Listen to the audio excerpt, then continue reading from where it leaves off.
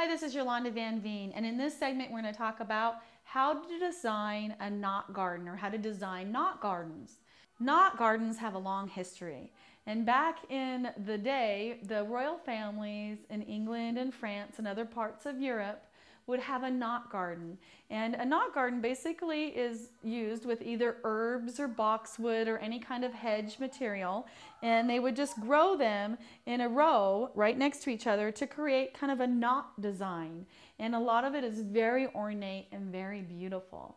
But when you're growing a knot garden in your own garden, the theory is that you should start small and then work to large, because they do take time to maintain and time to design, and you want to select herbs that are going to stay on the small side, and you trim everything just perfectly so that they stay in the knot design.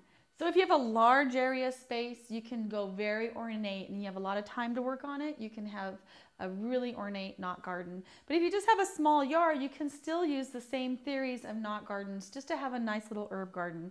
And so when you're planting your herbs or your boxwoods, you only plant them maybe 6 inches to a foot apart and zigzag them and place them in a geometric pattern. And that way, as they grow in from the air, they look like a beautiful design of knots. And the whole point was for people to look at them from a higher level, like from the castle out into the garden or from the air. And so less is more with a knot garden. You can have it just surrounding your herb garden, or you can create a knot garden out of herbs themselves. But you just place them so that when they grow, they create a knot. And intermix silver foliage with green foliage so that it looks even better.